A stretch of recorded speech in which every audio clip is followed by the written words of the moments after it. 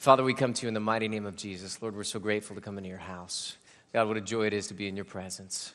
Tonight as we open your word, God, we pray that you open it up to us. Open our eyes to see, our ears to hear, our hearts to have good understanding. May we be the good ground where the word is sown.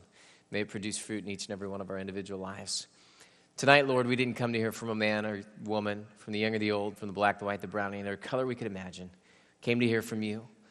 Welcome, Holy Spirit. Be our teacher, be our guide. Give us your vision, your wisdom, your instruction, your direction, even the correction we need for our lives. And Lord, we'll give you the praise and the glory and the honor for it. God, we don't just ask this blessing upon ourselves, also we'd ask it for all the churches, both here in the Inland Empire as well as around the planet. Many of them having midweek services tonight. God, we bless them as you would bless us. Bless all of our Baptist brothers and sisters, Lutherans, Methodists, Episcopalians, Charismatics, Pentecostals, Calvary Chapel, Oak Valley, and we pray for the Way, God, for Ecclesia, for Trinity, for Emmanuel Baptist, God. Too many to name by name, but God, if they're preaching your gospel truth, declaring your word, we bless them. Bless our Catholic brothers and sisters and Adventist brothers and sisters, the Foursquare denomination. God, we bless our brothers and sisters tonight. In Jesus' name. And Lord, also, we don't forget our persecuted brothers and sisters scattered abroad throughout the world. We ask that you protect them, that you bless them, God, that they endure to the end, that you deliver them, God, mightily. In Jesus' mighty name, we're all in agreement. We say, Amen. We've been in a series on Wednesday nights about grace. This is part number 5, and tonight we're going to be wrapping up the series. So far, we've learned what grace is, that it is God's sovereign, divine ability to get the job done on our behalf when we can't do it. Let's say that together tonight. If you remember it, we'll say it all together, okay? Grace is God's sovereign, divine ability to get the job done on my behalf when I can't do it. Let's do it one more time because we got to make sure that we understand what grace is to know where we're going tonight. Grace is God's sovereign, divine ability to get the job done on my behalf when I can't do it. We started talking about the expressions of grace, how there is a grace for salvation, that it's a free gift, it's not earned. And yet we can frustrate the grace of God, or we can receive the grace of God in vain.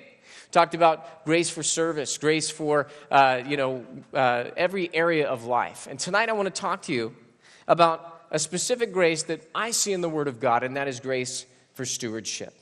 Grace for stewardship. Turn with me to the book of 1 Peter, chapter number 4. We've already used this verse in this series, but I want to point out some things from this verse as we take a look at it. 1 Peter chapter 4 and verse number 10, it says this, as each one has received a gift, minister it to one another as good stewards of the manifold grace of God. Now remember, when we use this verse, we focus primarily on the word manifold, many-sided or multifaceted, that it's like a diamond. That as you turn that diamond, you can see the different colors and the different hues that are projected from the light through the same diamond. Different things can come out of it. That's why we have the diamond as a part of our graphics up on the overheads behind me. But additionally, we talked about grace when we see the multifaceted grace of God, that it can express itself in grace for salvation or grace for strength or grace for stewardship. Remember, we talked about grace for sanctification, that we are to be holy and separated unto the Lord. And so as we take a look at this grace, we realize that grace really can go in many different directions. And tonight as we look at grace for stewardship, we see this. It says, as each one has received a gift, minister it to one another as good stewards of the manifold grace of God. In other words, that we are responsible as a steward to use the grace that's been given to us. That each and every one of us has received something from the Lord. We have received grace. With that grace came gifts. Now, individually, we can see in the Bible that we all have gifts, and that's where Pastor Luke brought out our gifts for service, the unique things, our purpose, that sort of a thing. That the way God designed us, that we have gifts, we have talents, and we have abilities. And that as we use those talents and abilities, that the grace of God can come upon them and fill in the gaps where we couldn't make something happen. God comes in and He makes it happen. But we are good stewards when we use the grace of God. Now, we have to define what a steward is, and in order to do that, I want to bring out a story. Okay? There was a woman who got married. She was young in age, and she got married to a man, and this man had only known a harsh upbringing. And so when they got married, neither of them really knew what to do, but this man understood things that he had seen in his own household, and he understood what his mom used to do to take care of his dad. So when they got married, he wrote a list. And on this list, he wrote down all the things that he wanted his wife to do for him. I want you to get up at a certain time. I want you to make my breakfast. I want you to take care of the kids as we have children. They're going to be your responsibility. You're going to take them to school. You're responsible for their education. You're responsible for their upbringing. You're responsible for discipline. I want you to take care of the home. I want you to make sure that it's clean. I want to make sure that when I come home, everything is decent and in order. I want you to have all my shirts ironed for me so that when I go to work, everything is easy for me to get ready. Everything's pressed. Everything's neat. Everything's in order. I want you to color code it all. I want you to have it there available for me. He wrote this list, all right? These are the types of foods that I want to eat. These are the types of things that I like. And so you're going to go to the store and you're going to get these types of things. You're going to have our refrigerator stocked. You're going to have everything in order in the home. And he wrote this list out. And while they were married, she did the list. She made sure every day that she was checking the list to make sure that she was being a good wife. And so she continued year after year, day after day, week after week, month after month to do everything on this list. Now, in the process of time, the man that she was married to died. And so she lived for a period of time as a widow. Now, in the process of her life, she met another man. They fell in love, and they got married. And this man started to just love her. He started to serve her. He started to take care of her. He would just lavish her with gifts. He'd bring flowers home at night. He knew what her favorite candies were, and every now and then he would just show up on his lunch break and surprise her with it. He was very thoughtful. He wrote cards to her, and would, if he would ever travel out of the area for work or business, that sort of a thing, he would send her a postcard with a picture of the place where he was, just kind of a fun little hello from that area. Even though he could call her, even though he could talk to her, he still wanted to make sure she knew that everywhere he went, he was thinking about her. One day, the woman was going through her things, and she was kind of doing some spring cleaning in the house. And as she was doing that, she came across the list from her previous marriage. And she started to look over the list, and as she looked over the list, she realized that everything that was on that list, she was doing for this new husband, but it wasn't out of an obligation to a list. It was because she loved him that she got up early and made him breakfast. It was because she knew that he loved her, that she was now taking care of the home and cleaning his clothes and making sure he had everything he needed for work. It was out of a love for him that she made sure to go to the store, and because he knew her favorite candy, she found out his favorite meals, and she started to put those things in her refrigerator.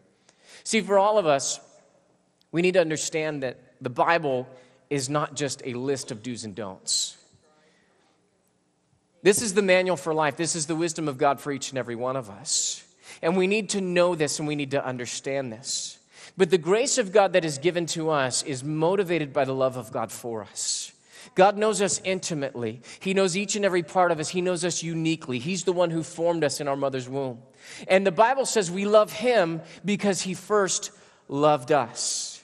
And Jesus said, if you love me, then you will keep my commandments. In other words, this is no longer out of an obligation. But rather, this is not off a list of things to do, but rather this is out of love that we find out about God and that we now live our lives accordingly and appropriately in response to and empowered by the grace of God. So what is a steward? A steward is somebody who is an overseer, somebody who is a manager. In the biblical context, they were an authorized agent to deal with the affairs of a house, of a city, or of a church. You can see that all throughout your Bible when you see somebody who is a steward. In fact, it was used of people who were to have positions in the church as an overseer. They were called a steward of the church, right? As well, you can find it that there was a city treasurer, somebody who overlooked the finances of a certain city. He was called a steward. As well, Jesus in his parables talks about an owner of a house, and he talks about a steward. One of the stewards was bad. He beat up the other servants. He didn't take care of the house the way that he should. He got drunk, and the master came in an hour that he did not expect, and he cut him in pieces, right? That's pretty graphic what Jesus is talking about, really, but that was a steward of the house as well. He talks about the unjust steward, somebody who is authorized on behalf of his master to go and make business decisions for him. He had oversight of the money. He could speak on his behalf. Each and every one of us has been given the grace of God. And in response to the grace of God, remember, grace is God's sovereign divine ability to get the job done on our behalf when we can't do it. Now remember, Tony Cook defined responsibility as our response to God's ability. Therefore, as stewards, we've been given the grace of God. We've been handed a gift. And our response to his ability is the responsibility of stewardship in each and every one of our lives. Now, not only does grace give us what we need, it empowers us to do what is required of us. Are you listening tonight? Romans chapter 5, verse number 17. Take a look at it with me. Let's take a look at it in the Word. Romans chapter 5.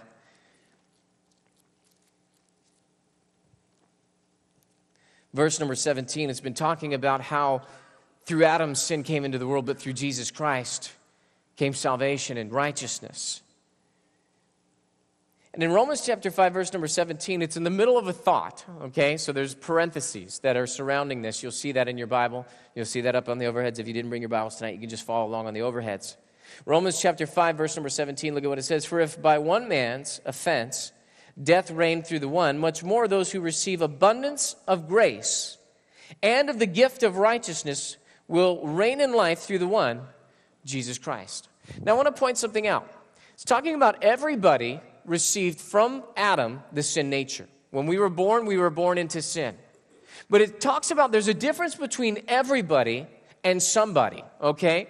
And the difference between everybody and somebody is that there is somebody, those who receive abundance of grace and the gift of righteousness. In other words, remember we talked about this. Pastor Jim brought out a great word about salvation, that it is a gift that is freely given to us. We cannot work our way up to do enough good works in order to save ourselves.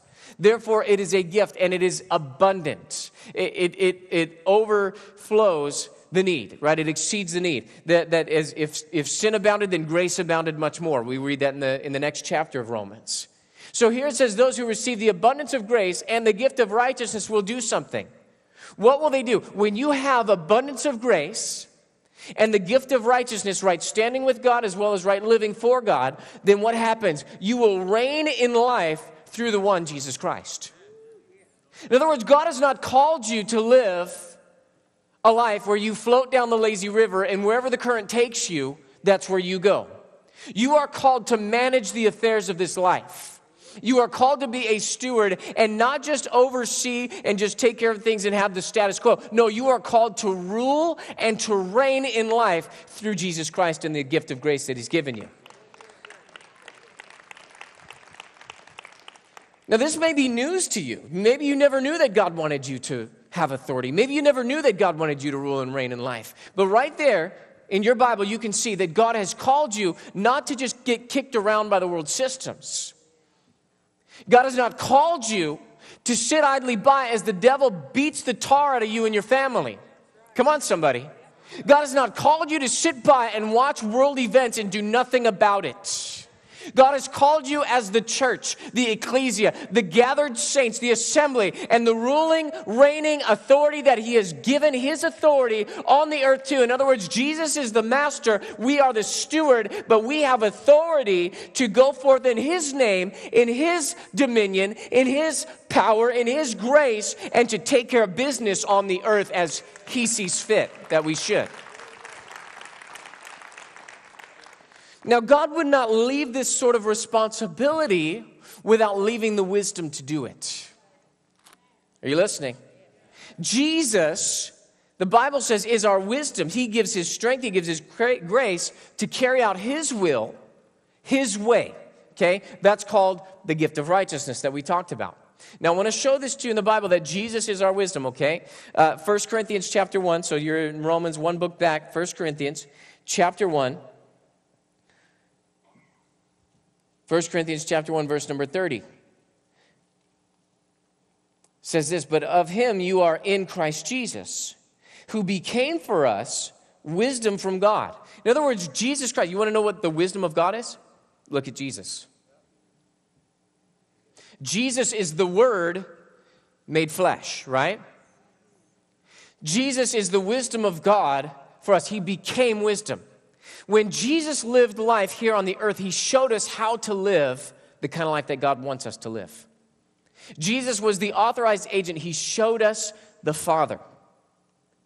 Now, Jesus was one with the Father, I and you and me, right? We know that Jesus spoke that to the Lord.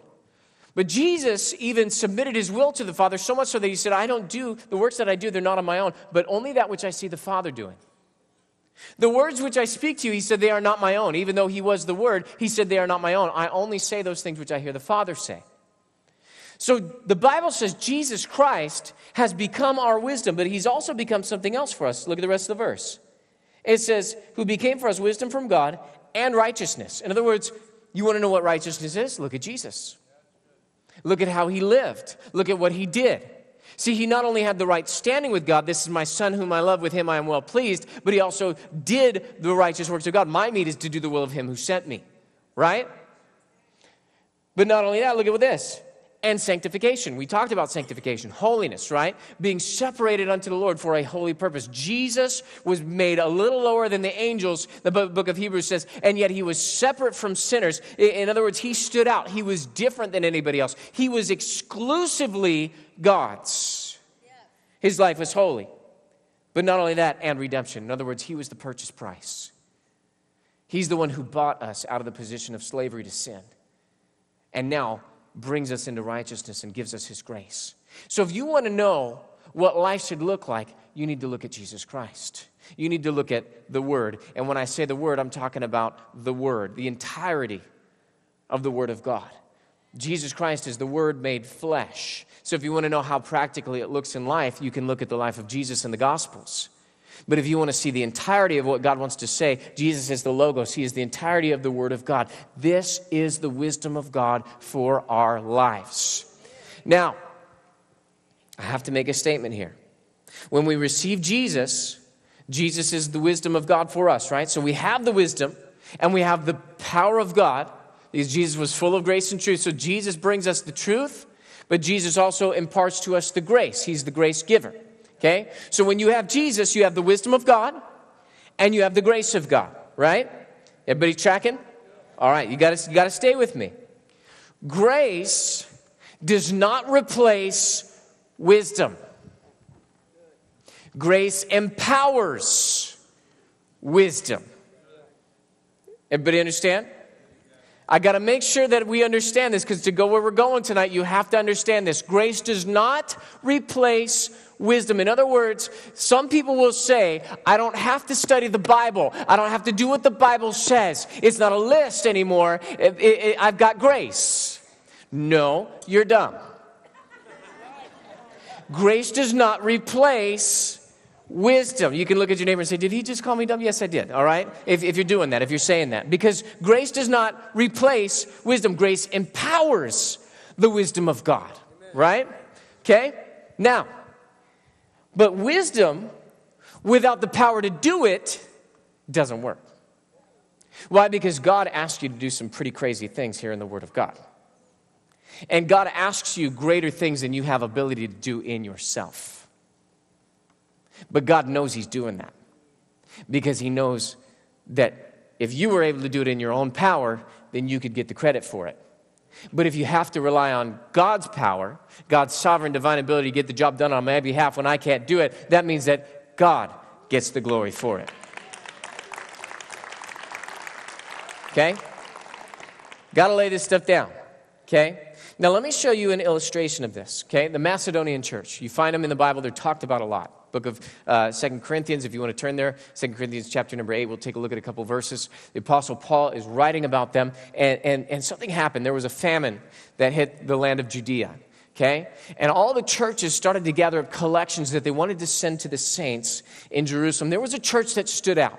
There was a church that in themselves was in deep poverty. It would be like if we heard, hey, you know what? New York City just got hit with a severe storm. And a bunch of churches over there, you know, they're all tore up. And we came and we said, well, you know what? We're a church here in San Bernardino. You know, the city's been bankrupt. We've been in recession for a long. In fact, we never really climbed out of recession. There's just a new norm. People aren't making as much as they were making in 2008. We've kind of come down and we've just stayed there. Things have normalized and we're all used to it. But you know what? Really, we're in our own famine. We're in deep poverty. People aren't making the money. Maybe we should go take a collection from Orange County, or maybe we should go down to San Diego and take a collection. But you know what? We're different. We said, you know what? Really, we want to have a part of this. We want to help out the church in New York. And so we started to gather together funds, and we started to kind of lead the charge and say, you know what? Out of San Bernardino, we're going to do X amount of dollars, right? And so we raised that money and we sent it off. That's what you see here in the Bible in the book of 2 Corinthians. The Macedonian church was impoverished, and yet they had a heart that said, we want to give. We want to be a blessing. Now, with that in mind, take a look at 2 Corinthians chapter number 8. 2 Corinthians chapter number 8, verse number 2 and verse number 3. I want to show this to you practically from the Word of God. He's talking about the churches of Macedonia. Verse 2, he says that in a great trial of affliction, the abundance of their joy and their deep poverty abounded in the riches of their liberality. Now, I know we don't talk like that. You know, that's a lot of words all mixed in together, okay? And there was probably a lot of money spent just on those words right there, right? $20 words all mixed in there, okay? But let's break it down for a second. They're in a great trial of affliction, and yet they're joyful. They're going through trouble, and yet they've got smiles on their faces.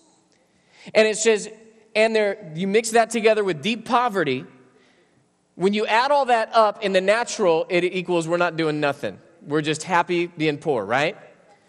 But when you add all that up in the spiritual, it says that their affliction plus their joy plus their deep poverty equaled abounding in the riches of their liberality. In other words, they were able to give freely and without restraint. Overflowing, overtaking, that's what abounding means. It's like a big dog running at you that finally overtakes you and jumps on you and licks your face, right? That's really what abounding is talking about. Is that them in this situation, in their poverty, were able to just be joyful. Then even though they were having a hard time, that they were able to allow their gifts to just start to flow. Now look at the next verse. It makes it even clearer. Okay, verse number 3. For I bear witness that according to their ability. Yes, he stops. He says, wait a second, I got to stop right here. Yes. I got to pause for a second. According to their ability, yes. Look at the next part of the verse. And beyond their ability, they were freely willing. Now hold on a second. It was their ability, yes, but also beyond their ability. In other words, they had a willing heart. They had something to give. But then even beyond that, something else took place. They were able to give even greater. Now, what happens when you go beyond your ability and you do something greater than you can do? It's grace, right?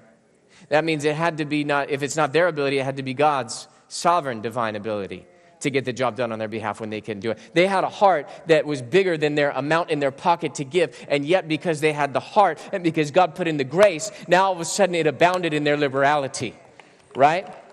You guys getting this?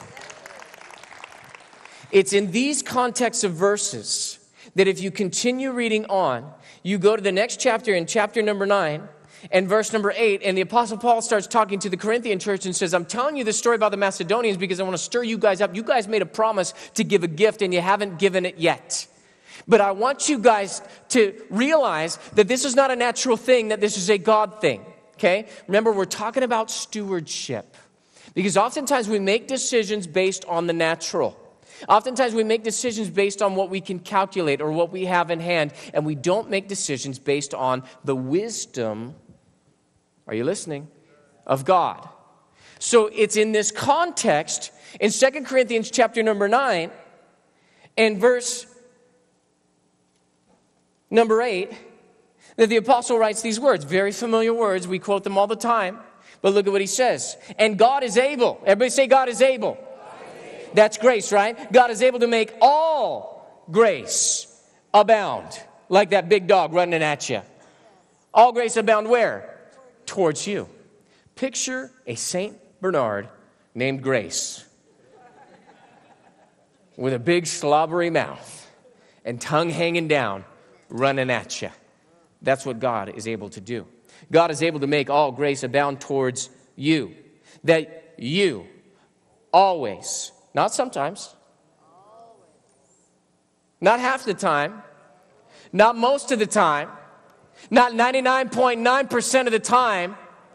But always. Some of you guys got this. Some of you guys are staring at me. You guys got to get a little looser, all right? You guys need to learn from some of the people that know where we're going here. You just got to keep saying always, always, always, Pastor. See, the less you respond, the longer I preach, okay? So the more you respond, the shorter the message will get.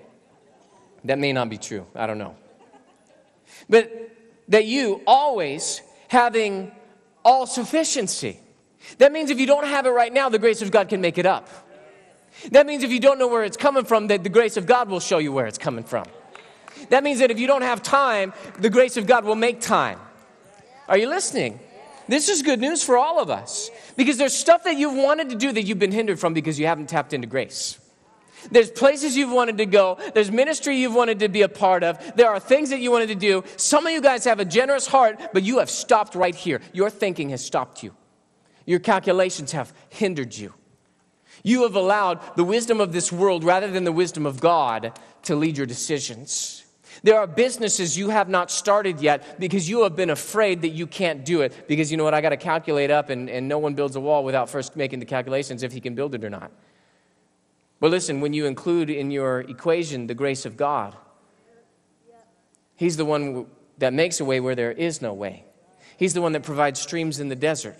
He's the one that raises up a path in the wilderness. He's the one who went to the cross and he was dead and yet he raised him again to life. He is the one who is supernatural. He is not bound by time or creation or space or matter or any of the other laws of this world. Gravity doesn't even work when God gets involved. You can find an iron axe head that floated up to the surface of the water in the Bible. Why? Because God said so.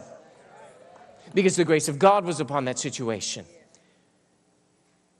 You can find where they had lack. We don't have enough to feed all these people, that the grace of God came in. The power of God came in. Miraculous, dynamic power fed thousands of people. What is it that you've been wanting to do that you've been hindered from doing because you have not tapped into grace? Haven't even got through the verse. Always having all sufficiency in all things. Not just some things. All things, not just church things. All things, right? In witnessing, in parenting, in business, in relationships, in romance, in all areas of your life. It doesn't matter what it is, whatever you're intending to do, if it's according to the wisdom of God, it is all things. God wants to bless you. God wants to prosper you. God wants you to have a witness. God wants you to reach your family. God wants you to reach this nation. God wants you to do great and mighty things. God wants you to leave a legacy. God wants you to be blessed. God wants you to be holy. God wants you to serve others. There are so many things that God has for you, and yet we're living a small, confined life because we haven't tapped into the grace of God. We've got to be better stewards of what God has given us, that you, always having all sufficiency in all things, may have an abundance. You know what abundance is? That's more than enough. Abundance is overflow. Abundance isn't a little dabble do you or just enough in the nick of time. Oh, thank God. No. Abundance is, wow, I had more than I need. I got to find some people to give this away to. I've got so much. I'm so blessed. It's overflowing. Everybody around me just gets blessed. You know what? Tonight, I was going and getting myself some dinner, and as I was coming out of the bathroom, washing my hands and coming out of the bathroom, I saw somebody that I knew, and I said, hey, don't let them pay. Let me. See, when your life starts to expand, all of a sudden, people around you start getting blessed. It just becomes a part of you. Why? Because the grace that's been imparted to you. May have an abundance for every good work. The question is it a good work? Jesus said there's none good but God. That means that we have to be led by the Spirit of God and the wisdom of God. Is this what God wants for my life or not? If it is, then God will supply. If that's what God wants, God will direct you. So we have to tap into the grace of God. It's available to us. What is holding us back from the powerful life God wants for us? Is it our stewardship? Is it that we're not tapping into the grace? What is it? Is there a desire that we cannot fill in the natural, that God wants to pour out grace? And He wants us to rule and reign in life. Are you being ruled by something else? Are you being ruled by time? Are you being ruled by sin? Are you being ruled by the systems of this world? Are you being ruled by money? What is it that's stopping you and hindering you?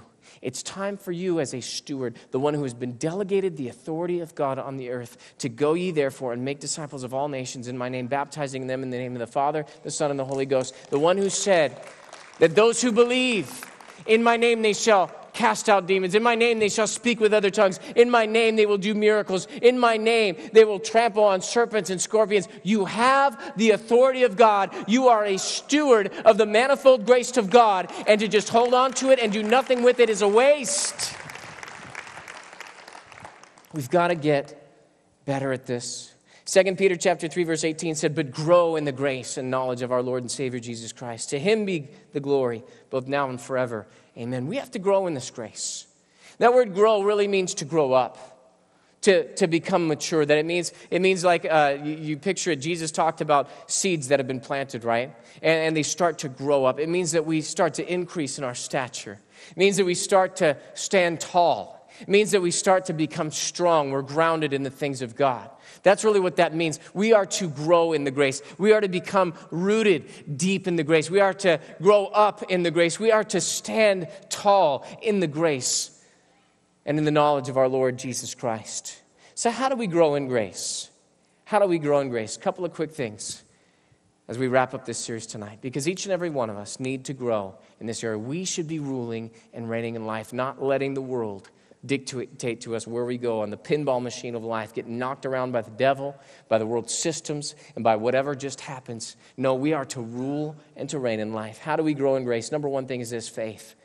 Faith. If you're going to grow in grace, it's going to take faith. Everything in life takes faith. You've heard us say this. There's no other way to live life except by faith. You cannot do life without faith. You cannot please God without faith. Because everybody who comes to him must believe that he is and that he's a rewarder of those who diligently seek him. So if we're going to grow in grace, if we're going to grow in our stewardship, grow in ruling and reigning in life, we have to do that by faith. God's grace is his power given. Our faith is God's power received. I've got that up there on the overheads for you. Okay? God's grace is his power given. Guys, can you do both of those at the same time? Maybe. I meant to have them both up at the same time. I apologize.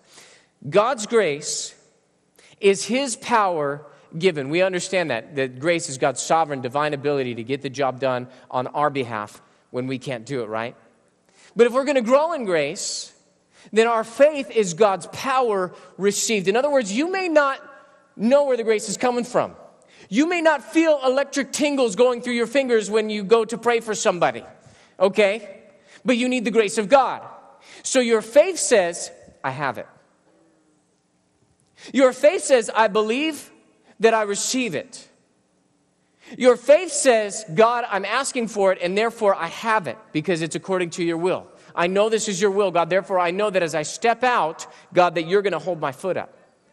So grace is God's power given. Our faith is God's power received. Everybody's got that? Let's take a look at it in the Word together. Romans chapter 5, back to Romans chapter 5. This time, verse number 2, right at the beginning, is talking about Jesus. We've been justified by faith. We have peace with God through our Lord Jesus Christ. Verse 2, through whom, speaking of Jesus, also we have access, how? By faith, into this grace in which we stand, and rejoice in the hope of the glory of God. Did you know your salvation is a doorway for every other area of life? Your salvation is show and tell for everything else you're going to believe God for the rest of your Christian walk. In other words, if you need grace for strength, if you need grace for sanctification, if you need grace for stewardship, how you got saved is show and tell for how you're going to get the grace for those other areas.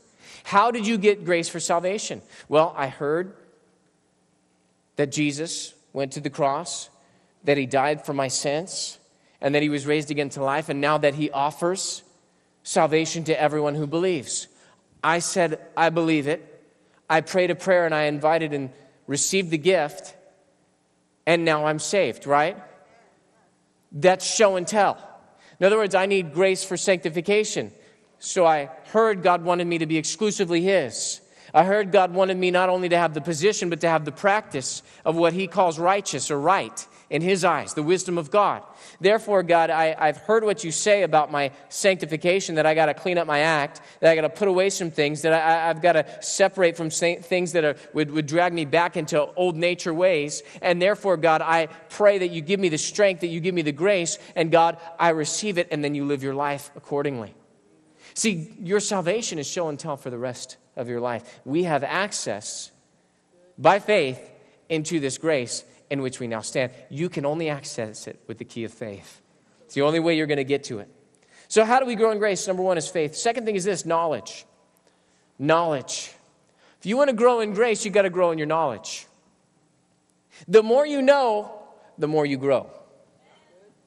That's a fun little rhyme, isn't it? Sounds like a PBS special or like one of those little More You Know with the star going across. Dun, dun, dun, dun, right?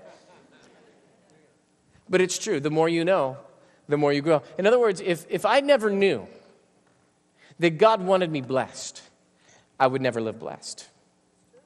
If I never knew that God had a grace for me so that I could be healed, God had supernatural ability where I couldn't get healed, but I never knew that Jesus went about doing good and healing all who were oppressed of the devil. If I never knew that by his stripes I was healed, if I never knew any of that, then I would just live the way that life dictates to me. I would live sick. I would live broken. I would live tore up.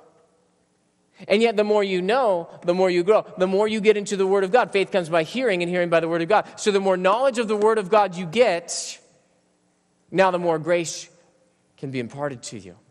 Okay? Let me show this to you once again in the Word. 2 Peter. 2 Peter towards the end of your Bible. 2 Peter, chapter number 1.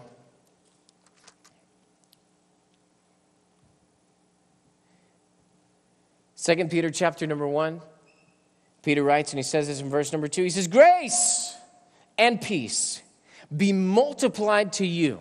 Now, we would all say, amen, right? I don't have that much peace lately. You know, I look around, I watch the news, and it's just all troubling.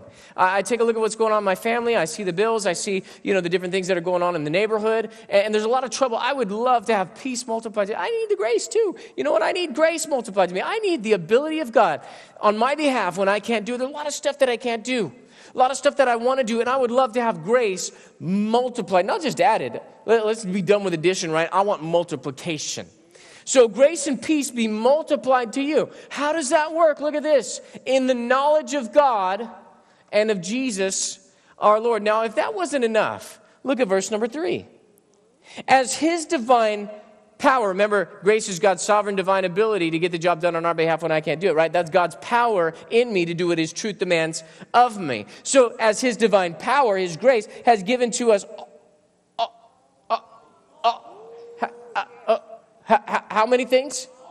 Well, I think we saw that in 2 Corinthians chapter number 9, didn't we? So as his divine power has given us all things that pertain to life and godliness. Through, once again, there's an avenue that this comes to us through what? Through the knowledge of him who called us by glory and virtue. See, one of the criticisms of church presently is it doesn't apply to my life. Can I tell you something? It all applies to your life.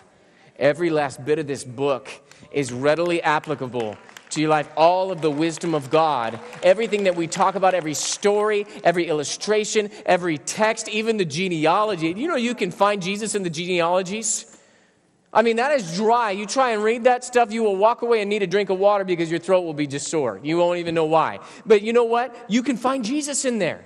That's the whole point of it. Every part, all Scripture is useful. All Scripture is good. All Scripture can teach us. It can lead us to Jesus. And as we grow in that knowledge, we will grow in that grace. And not just grow, it will be multiplied to us. As we learn more, now all of a sudden, God will start to open up exponentially his ability on our behalf when we can't do it. How do we grow in grace? Faith. How do we grow in grace? Knowledge. How do we grow in grace? Humility. I know we've said this before in this series, but we got to say it again. You better be humble. James, chapter number 4. You're there in 2 Peter. Turn back to James, chapter number 4. This same verse is quoted by Peter in 1 Peter.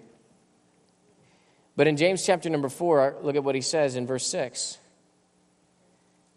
Speaking of God, it says, or the Spirit actually, it's talking about the Spirit who dwells in us. Verse 6, but he gives more grace. In other words, we need to grow in grace. We need grace multiplied to us, and we need more grace, right? So that means that we're growing, we're standing up, we're coming to that stature, we're starting to raise up, but he gives more grace. Therefore, he says, in other words, because God is giving more grace, therefore, he says, God resists the proud, but gives grace to the humble. In other words, you want to grow in grace, you want more grace, you better be humble. You better lower yourself under the mighty hand of God that he will exalt you. In other words, there are heights that God wants to take you to that you can't go to on your own. But the way up is down. In other words, you humble yourself under God's mighty hand. And humility really is just depending on God. In other words, God, I don't know how to do life. God, I don't see how the Bible is applicable to my life. Many of you probably have read that and said, I don't understand it. I don't know it. I don't know how to apply it. Pastor said all of this applies, but I don't get it. Here's how you get it. You say, God, I need you. Spirit of grace, I need you to reveal this to me. I need you to open the eyes of my understanding. I need you to enlighten me. There is dark places in here, and I just don't get it. So, God, you've got to reveal this to me. God, you got to speak to me. God, you need to come and talk to me about this. God, open up the scriptures to me. God, I can't do this in life. I can't do business, Lord. I need your help, God. I can't make things happen. I can go out there and be diligent. I can do all that stuff, but I need your grace to come in. And you humble yourself, and you depend on God for every area of your life.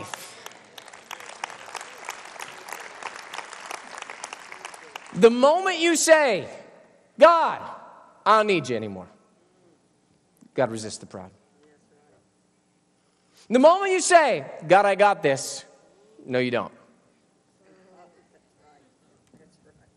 Because the moment you back off God, the Bible doesn't say he backs off you, it says he resists you. That resist is like actively warring against you.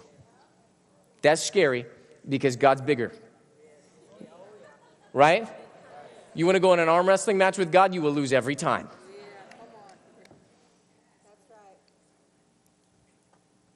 God resists the proud, but he gives grace to the humble. If you want to grow in grace, humble yourself. God will give you more grace. Last thing, how do we grow in grace? Faith, knowledge, humility. Last one, and I like this one, bold prayer. Not just prayer, bold prayer. I had to say that because that's what the word says. Hebrews, turn there with me, chapter number 4. Very familiar verse, but let's take a look at it with the eyes of stewardship tonight. Hebrews chapter 4, verse number 16. Let us therefore come. Oh, come on, you can't say it like boldly.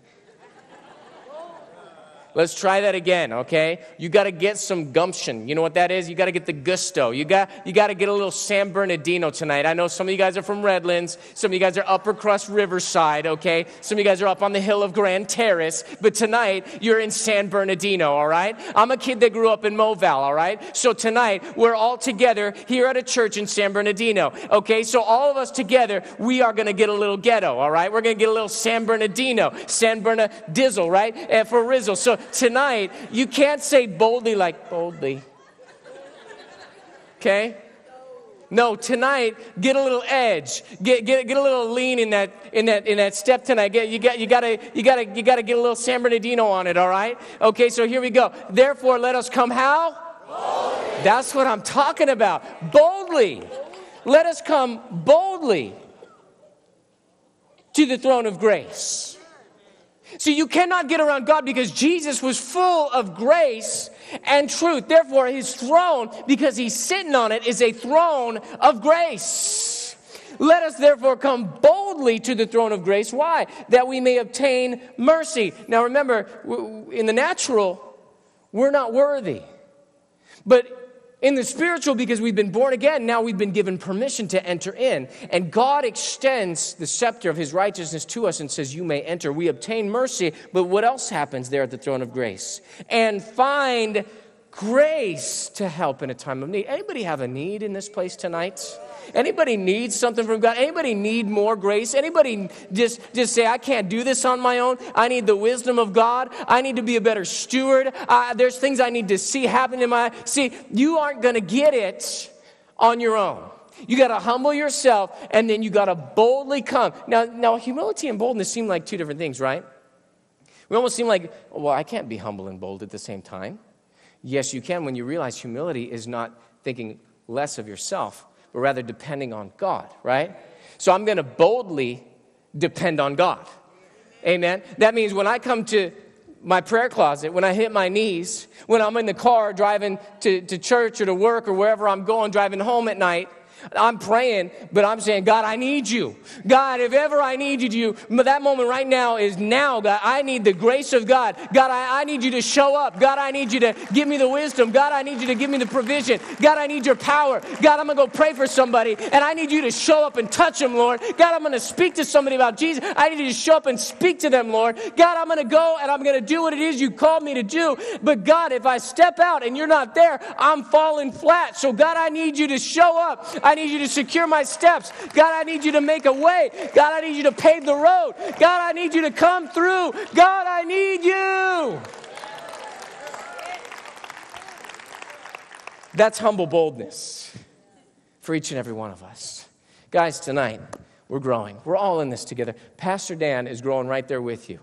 Listen, I have not arrived. I'm not the one that's showing you this. Jesus is the one who showed us all this. Jesus depended on God, and Jesus was bold. Jesus operated, the Bible says he tasted death by the grace of God for all of us. Jesus operated in the grace, the power of God, the ability of God. He showed us how to live an extraordinary grace-filled life. He showed us how to represent God on the earth and how to be a steward and how to rule and to reign in life. That's the kind of life God wants all of us to live. Because the Bible says, as he is, so are we in this world. And now we are the body of Christ. We are the hands and feet of Jesus. That means that we should be looking to Jesus to find out the works that he wants us to do. Listening to his words, and those are the words that we speak.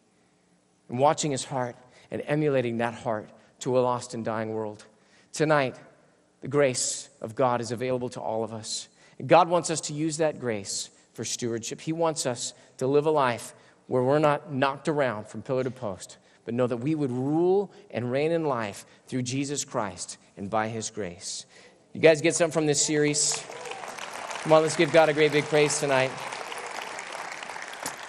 Hallelujah. I'm going to ask everybody to remain seated at this time because I want to talk to you about your life. We had said that, this grace that we've been given is a free gift. You can't work your way up to get yourself saved. Each and every one of us in this place, everybody born on the planet,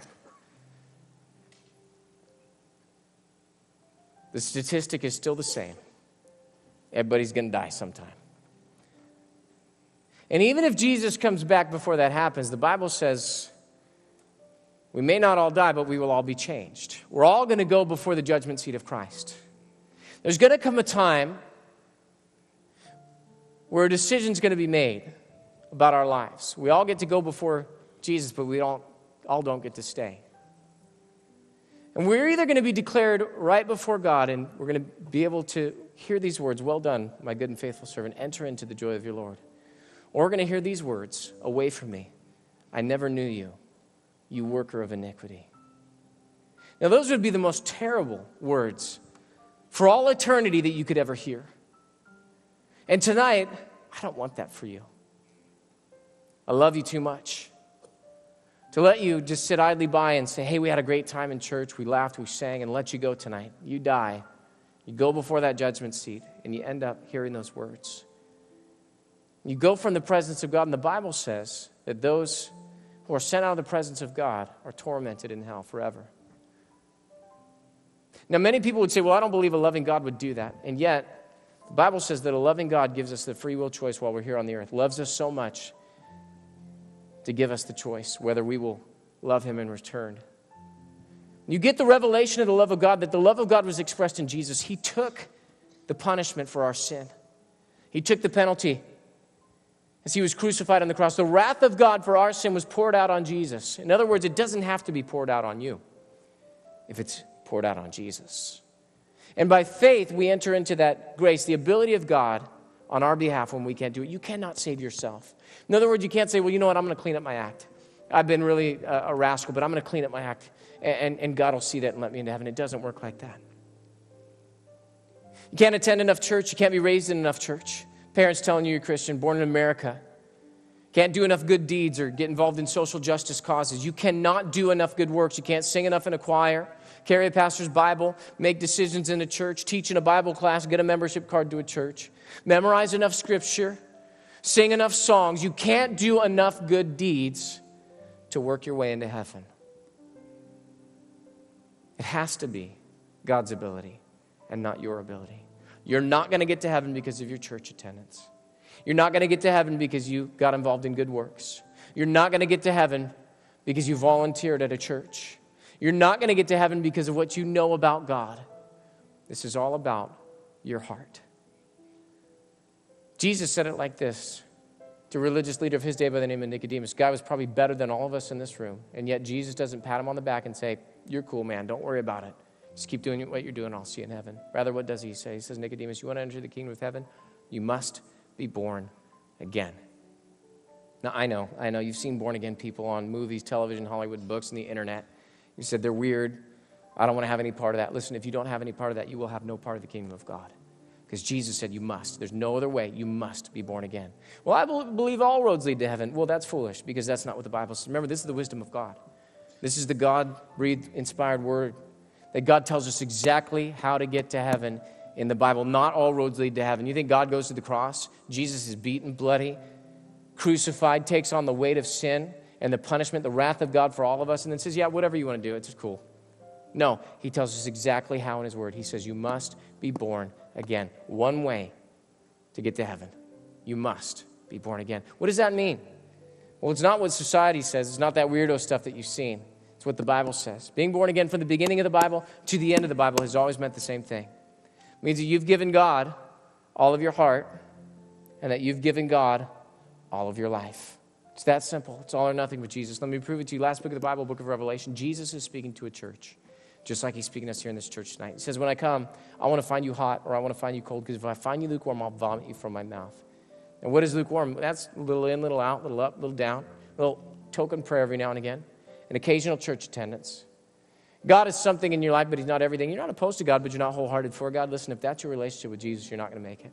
Because only people that are not real Christians will be ejected and rejected from the body of Christ. So that means lukewarm Christianity is not real Christianity at all. Come on, tonight, let's stop playing games with God. Let's get right with God. Let's do this his way, giving God all of your heart, all of your life. At that moment that you do that, that's where the grace of God comes in. It takes hold of your life, takes you out of that position of headed for hell, and now you're headed for heaven, doing this God's way.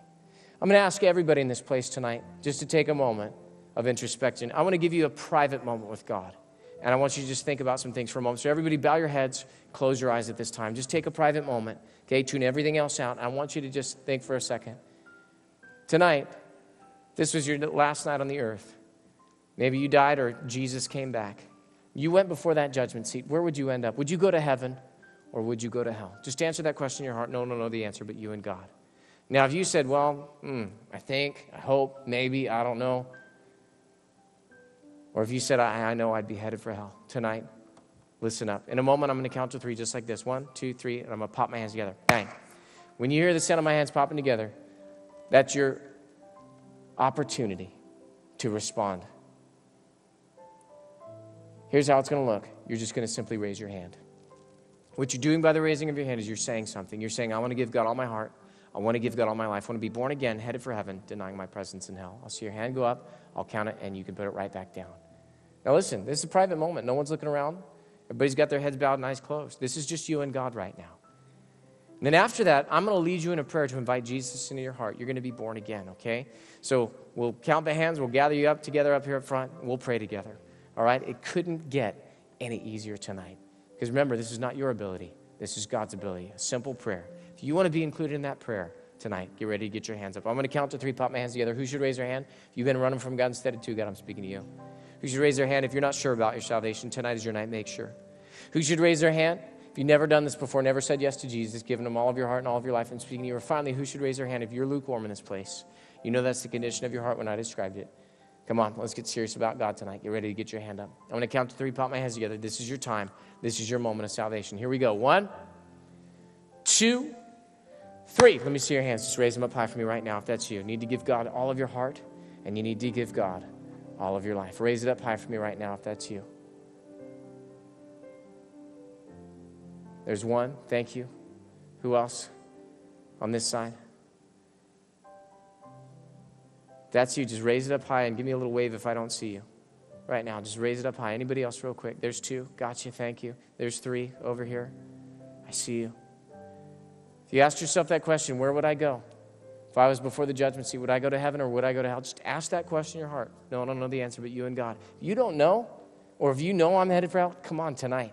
Let's go for God. There's 3 wise people already. Is there anybody else in this place? I'm going to wrap this thing up.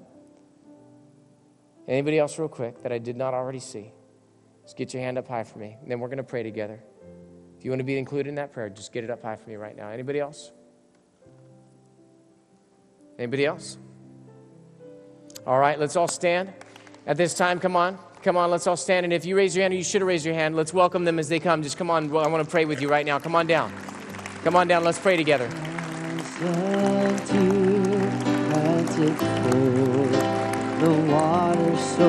They're coming, come on, you can come too. Let's pray together. This is your time, this is your moment.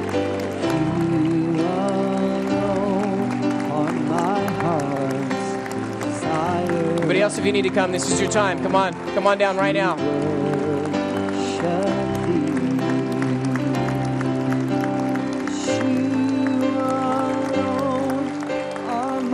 Everybody else, if you need to come, come on, this is your time. This is your moment. They're coming, they're still coming. Come on. Even if you didn't raise your hand, this is your time to come. Come on.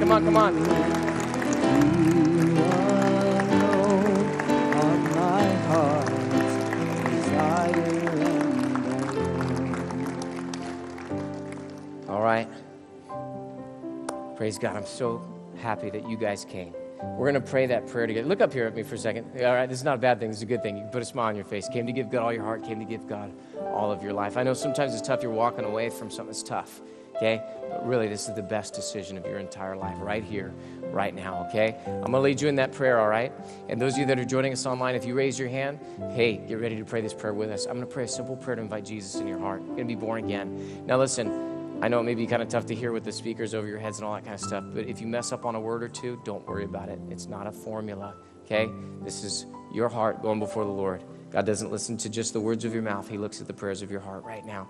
So you're going to be born again, all right? Let's all bow our heads once again. Let's close our eyes. I want everybody to join in together, especially those of you who are up front and those of you that need to pray this prayer for the first time, wherever you're at. Say these words together with me. Say, Father God, I come to you now in Jesus' name. I give you all of my heart and all my life. Come into my heart. Be my Lord and my Savior. Forgive me my sin. Cleanse me of my past. And give me a new future with you. I believe that Jesus Christ is the Son of God. That He came, that He died, and He was raised again to life just for me. Thank you, Jesus. Let it be known that from this day on, I am a Christian. I'm headed for heaven, denying my presence in hell.